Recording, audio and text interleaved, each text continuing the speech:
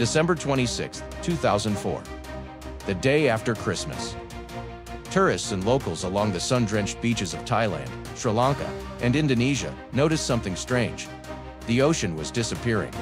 The water receded hundreds of meters, exposing the seabed in a way no one had ever seen. Children ran out to collect shells, and adults stared in puzzled wonder.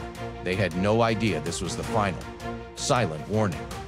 What came next was the deadliest wave in modern history.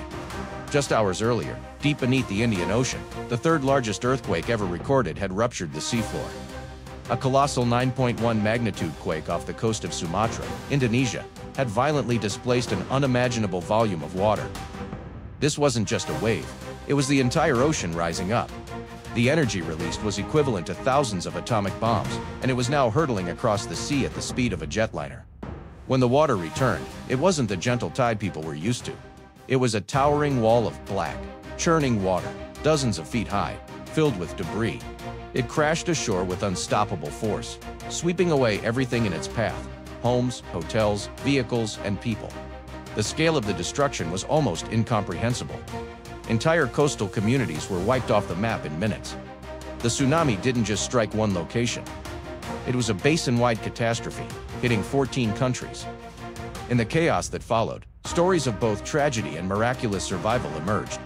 But the numbers tell a horrifying story. Over 230,000 people lost their lives, making it one of the deadliest natural disasters in recorded history. The sheer power of the event is difficult to grasp. This single-wave system traveled over 3,000 miles to the coast of Africa, still causing damage and loss of life hours after the initial earthquake. The 2004 tsunami was a brutal reminder of nature's immense power. It served as a tragic, global wake-up call, leading to the creation of advanced tsunami warning systems in the Indian Ocean.